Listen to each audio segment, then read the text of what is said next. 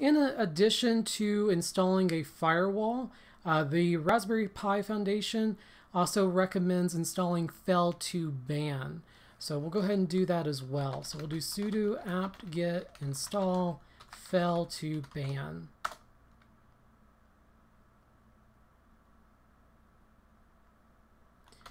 Yes, we want to install and take up that additional space. And it looks like we ran into an issue getting the program to download from the mirror. So what we'll do is sudo apt-get update, and this will download an updated copy of the mirrors. Sometimes the apt program has a problem retrieving a program because its mirrors aren't updated. So what I just did is I issued the command sudo apt-get update, which will update the mirror information, which are basically download sites. And sometimes it takes a while for it to download, so I will pause here while it does that.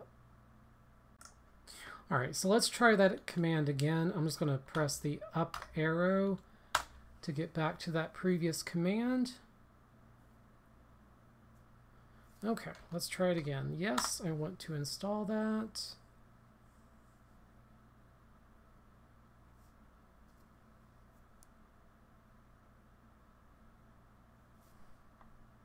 It's looking a little bit better this time, I think.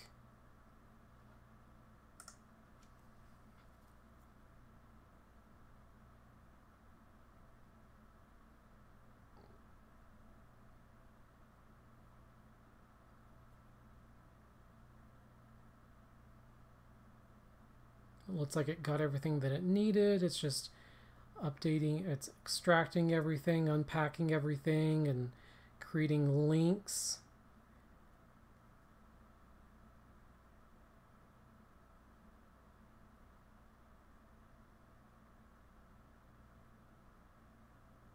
Okay, so now that it's installed, there's just a couple of things we need to do in order to get it operational.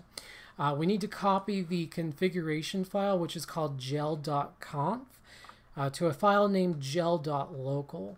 So we're going to do sudo cp for copy, and that file that we need to copy is in the etc directory in the fail2ban directory, and the file name is gel.conf.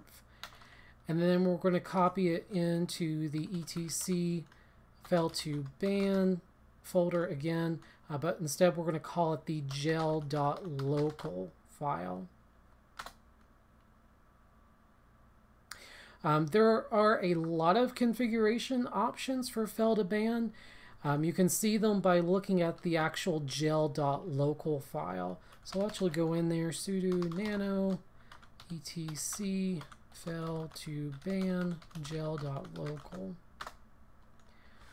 And as you can see, there's a lot in here, so you can customize it however you wish. But that's it for installing fail2ban. So I'm just going to get out of that by Control X, and we'll move on.